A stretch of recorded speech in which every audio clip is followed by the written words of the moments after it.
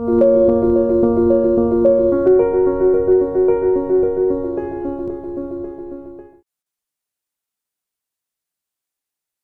everyone and welcome back to the Python Machine Learning Beginner course.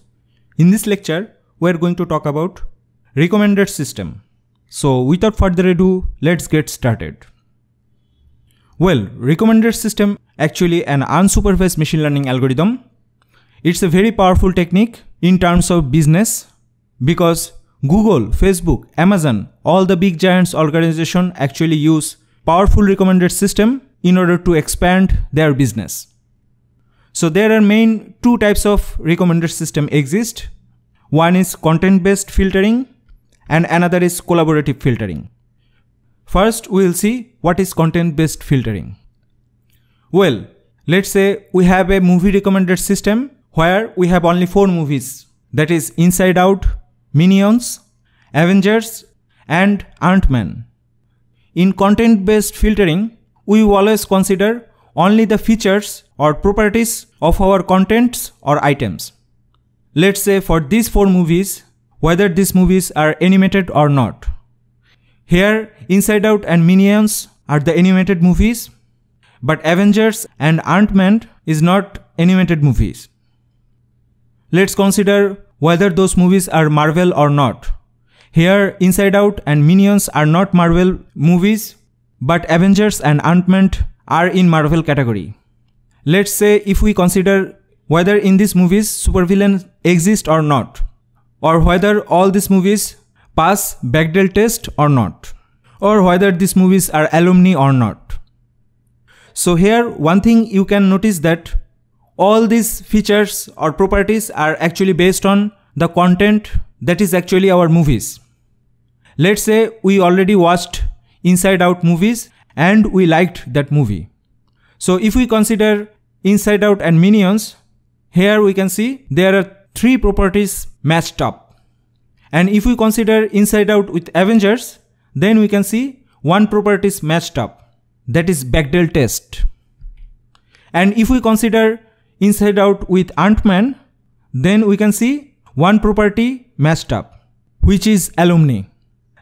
So as we said that before, we already watched Inside Out and we liked that movie.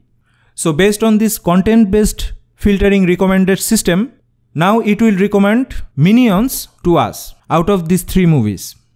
So this is the way actually content-based filtering works.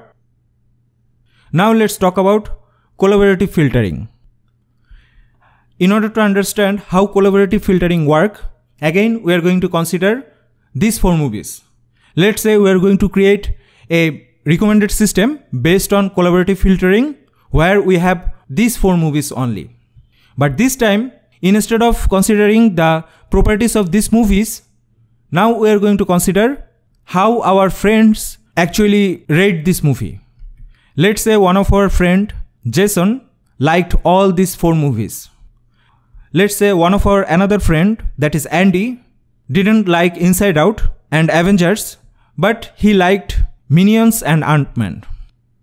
And our friend Sarah liked Inside Out and Avengers, but she disliked Minions and Ant-Man. And our friend Sam didn't like Inside Out and Minions, but he liked Avengers and Ant-Man. And here we actually liked Inside Out, but we didn't see Minions, Avengers and Ant-Man before. So based on our friends' ratings, whether they liked these movies or not, we are going to see how collaborative filtering recommend us a movie. Okay, here let's say we saw Inside Out and we liked this movie. But here Andy and Sam didn't like Inside Out. So we can eliminate these 2 rows because they didn't like Inside Out. But Jason and Sarah liked Inside Out. So let's see what other movies Jason and Sarah like that we didn't see.